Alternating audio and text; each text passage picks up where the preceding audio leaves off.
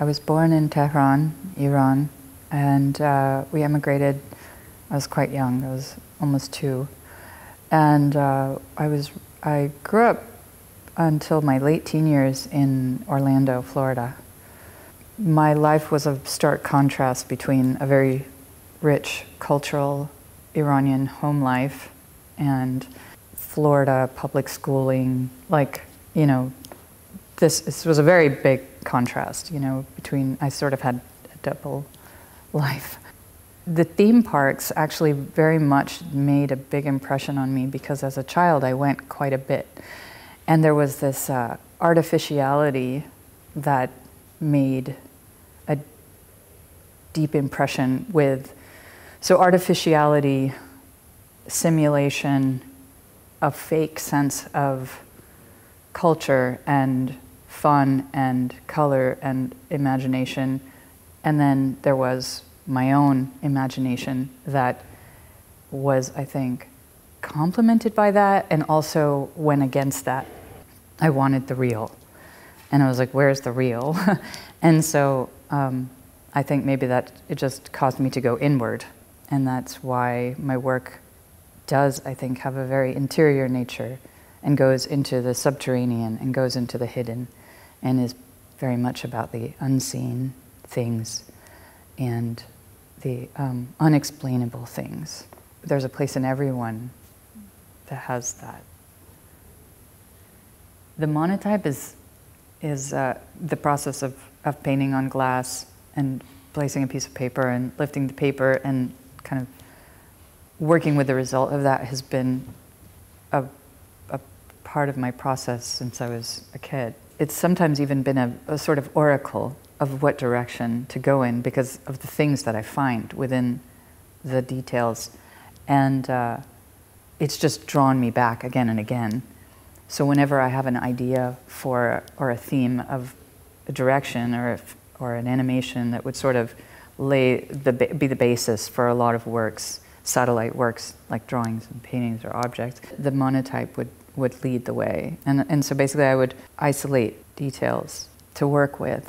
In the mural, the window mural, there is like a head-like form that I've been kind of fascinated, this bubble that formed that looks like this head planted in a field of some sort. There could be a whole backstory to that, like whether it's an underground space, whether it's outer space, whether it's psychological space, whether it's a dream space, what period of time is it? Is it the future? Is it the past? That vagueness and that openness is something I'm drawn to about these landscapes.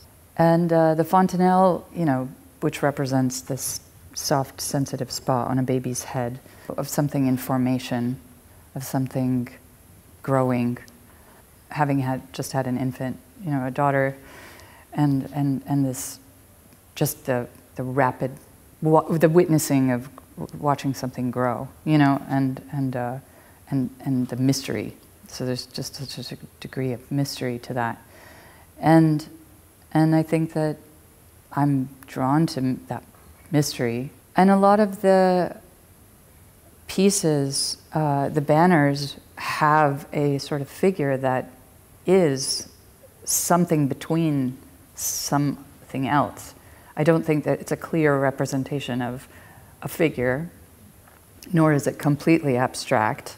There is a center, there's a spine, and there's in them that, everything sort of moves from that and generates from that thing. And then I think that is spirit. I see that as spirit, human spirit, a person's sort of basis, and then a lot radiates from that. So in totem of a deity, there is something of a mysterious nature happening, but I see it as a form that has a story to it that is, in some sense, abbreviated to this abstraction. And I've been working with velvet a lot.